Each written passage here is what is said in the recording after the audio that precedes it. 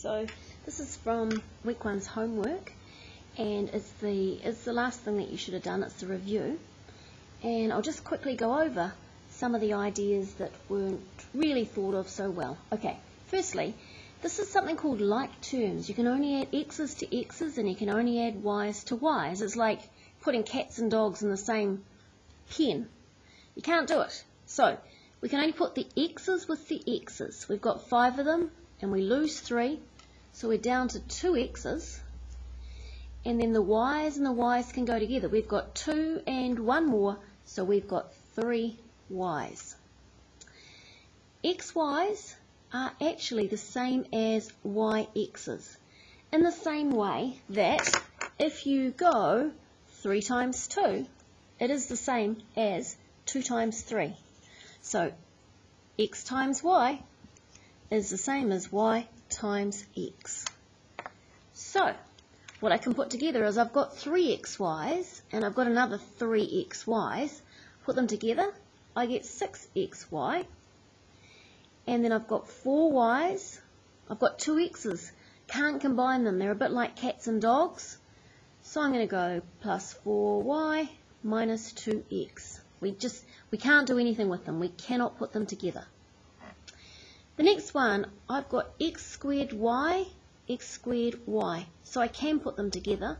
I've got 3 of them and another 5 of them, so I've got 8x squared y. Ooh, x is doubled. Doubled, if you double something, doubled? I don't know, if you double your number of cats, it means that you went from 2 to 4, okay? So double means times 2, okay? The second part is decreased by 5. If I decrease the number of cats in my house by 2, that means I've gone down 2. So decrease means minus. Okay, so let's put these words into symbols. X is doubled. That means times by 2. So I've got x times 2. See how my x's and my x's have got curly arms? A good habit to start being in. Make your x's have curly arms, and then they don't look like the times, the multiply sign. X is doubled. Done that. Then decreased by 5. That means that we have to take 5 off it. X times 2 minus 5. Another way to write it, a sort of tidier way, is we can actually leave out that times, and we can just go 2x minus 5.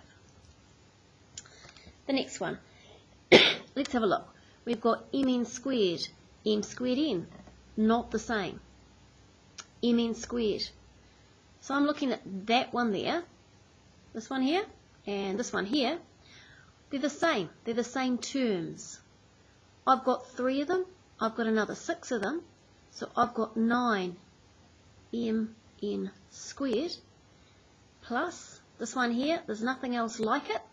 4m squared n. A number which is 5 more. If I was to think that I might get 5 more dogs, that would mean that I've already had 2. I'd be up to 7. Therefore, 5 more actually means plus 5 is the same as 5 more. So a number which is 5 more than half the value of x.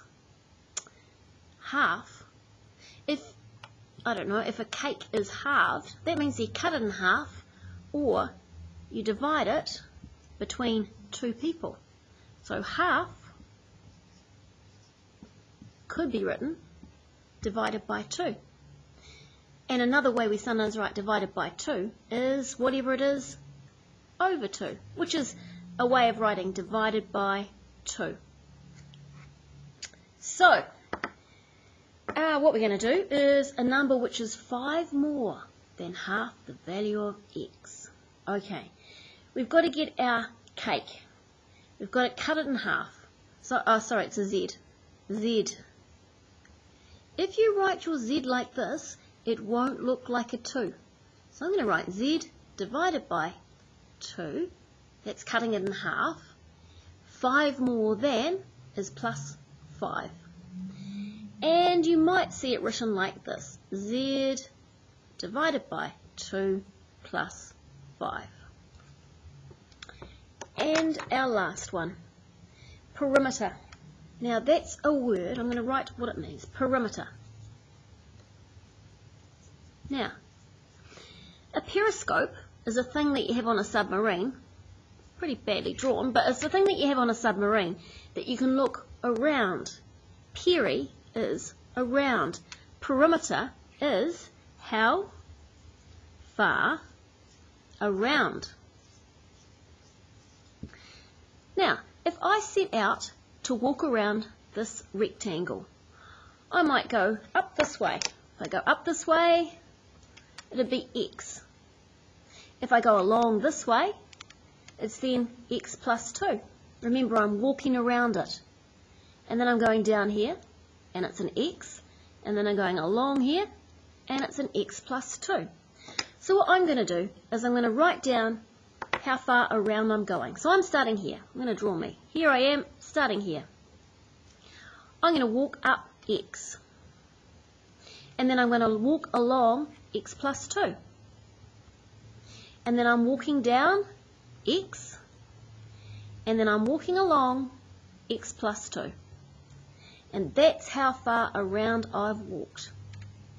To be a bit tidier, what I can do is I can look at the x's. Look, 1, 2, 3, 4. I've got 4 x's, which I can write 4 times x plus my numbers. Look, I've got a 2 and a 2. If I put them together, I've got a 4. Even tidier is if I write it like 4x plus 4.